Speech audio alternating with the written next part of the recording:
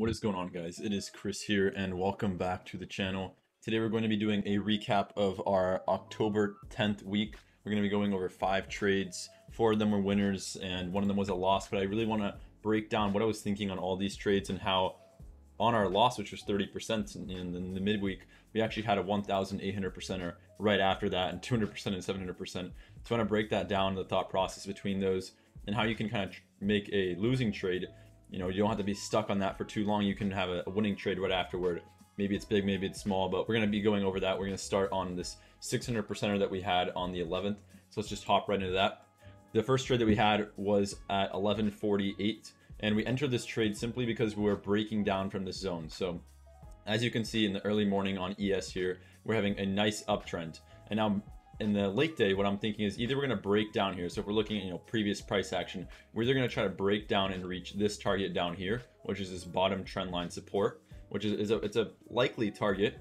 But down here, what's happened is we've actually broken above this trend line. So what you can see is we've had an overextension. So we've rejected here, here, and here. And then we had chop and we actually broke above. Now, when I saw this price action, we broke below, had a few liquidity grabs, retested, and now we're failing to actually break back above this area right here. If it wanted to go to high days, you kind of have to have this mentality. If it wanted to go new high day, have a run into the power hour, it would have gone right there. Now this breakdown is telling.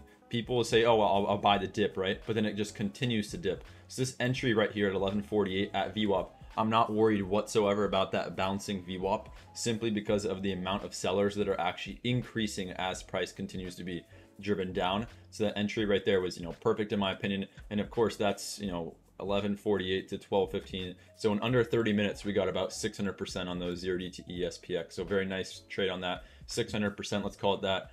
And on to the next one. So for the next one, we did SPY puts at 1249 the next day. So let's just check these out. Again, I'm doing this on the ES chart just because this is my favorite sort of charting ticker to do it on. So on this one, we had our trend line support. Now we bounced 1, 2, 3 times. I guess you could say this is a little bit of a flag, right? So you have a little bit of that resistance at the top level like so, but I'm really just looking for a breakdown, especially when we had 3 tests and now we failed to really break above. Like we saw in that previous example, we saw a break above the trend line and it actually extends above, so an extension off the trend line. Here we're seeing a 4th test. Now at this moment in time, I'm thinking, okay, either we sell off or we kind of just chop around, but this candle is telling, right? So we break below on the 4th test finally. The sellers are finally coming in, about 10 minutes left in the market. We hop in those puts, and the reason I get actually SPY instead of SPX is because on SPX, I'd say for lottos on power hour, it's best to do those in the early power hour, not in the late power hour, because what's going to happen is these ones will just lose so much premium and you're not really going to be getting any fills because the bid and ask are going to widen dramatically. Now with SPY, it trades 15 minutes after power hour, or after the market closes, of course, so you have some more time on those. So that's why we got into that trade, about 200%, let's call it that.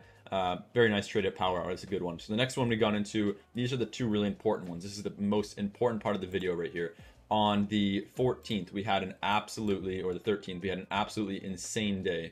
And that's because we had our CPI data release that came in at 8.2, I think, and it was an estimate or consensus of 8.1, which is huge overreaction, right? So we drop over 100 points in the market. It was like a 150-point drop, and now we begin to see this uptrend as the market opens. So I actually was thinking of taking a little bit of puts here simply because I thought this was a very large bounce off the lows. What I'm looking at here is a trend line. So we bounced a few times over here and we've kind of respected this trend line again here. And so I'm thinking, for my ideology, I'm thinking, okay, we're going to break down here, right?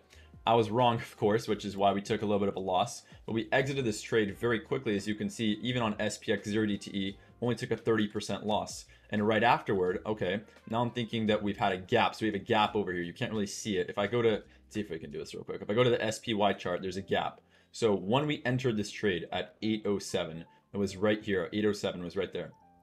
And I'm thinking, okay, now they're actually targeting this gap fill. So even if we did a 2-minute trade, we just enter calls 1, 2, easy. That's already like, I think it was already at like 80% in 2 minutes, just like that. But we obviously held this trade now through the gap because we don't even see a candle close below. So we've closed candles on the 1 minute in the gap, and now we've broken above. So there's actually no reason, because we're actually having a short squeeze here, there's no reason to be selling, at least in full. We can still be holding runners during this huge push. Now I exited my trade in full, I think around here at 838, right before this last pop. But this trade went even higher, an insane trade at that. about 2,000, 3,000% at its peak. But very good trade just off of our full exit at 1,800%. So that's important to say, after you have a loss, you don't have to really be stuck on it for too long. When you have the correct sizing, even if the next trade were just a 50% gain, not a 1,800% gain, you're still able to, you have to be able to overcome that loss very quickly, especially in the day trading world,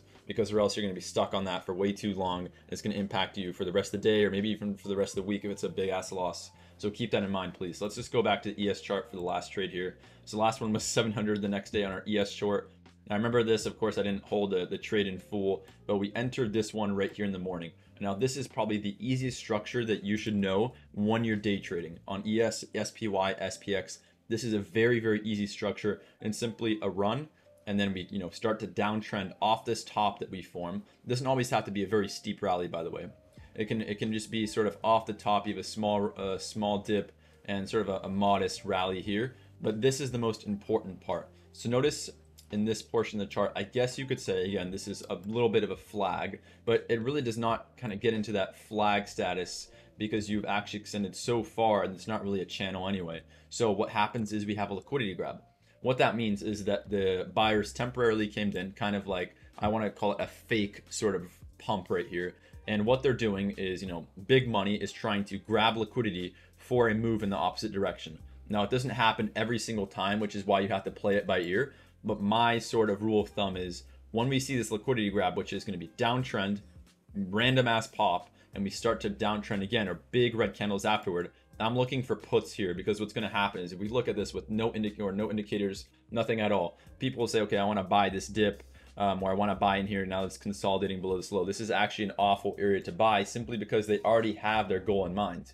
Their goal is to just make the price sort of go down, obviously. So we've had this liquidity grab. Our entries right here below VWAP after we've broken this low. We've had a candle close below. We already have profit on the next candle. And I told everyone in the Discord, please hold here, because right now we're just going to see a rejection off VWAP or the 9 EMA. It's very difficult for them to actually have buyers in here and start driving the price back up. They would have to have so many buyers in this area, and it's very unrealistic for buyers to come back in. So that's why we hold it off the 9 EMA rejection. Again, here, no reason to sell. We didn't even break this high. Now, if we had broken this high, that's when we exit in full.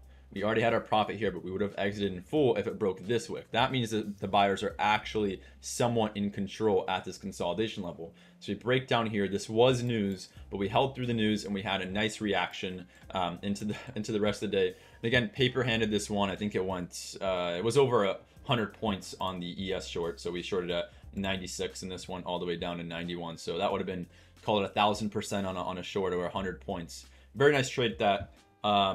We'll leave it off here. Very good week, 13 of 15, 87% overall accuracy. So hopefully we can continue to have this sort of streak into the rest of October. Hopefully you guys enjoy the video. Let me know if you have any questions. I'm on Discord, of course. You guys can always DM me. I'll see you guys next week for another recap. Peace, y'all.